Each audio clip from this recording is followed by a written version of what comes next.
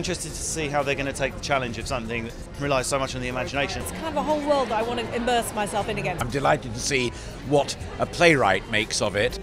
Our lives are controlled and monitored now. The concept of Big Brother really resonates in the 21st century. It sort of feels like such a prescient time to be bringing back such an important book. I salute anybody who's made an adaptation of it. Brilliant moment to be reviving the story, and I'm really looking forward to seeing this adaptation.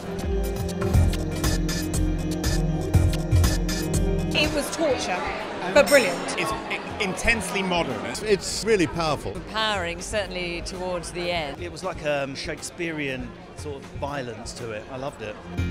It was almost better than the book. It's horribly relevant, and I'm sure that's what everyone's going to say. Plays like this, art like this really needs to be seen. Oranges.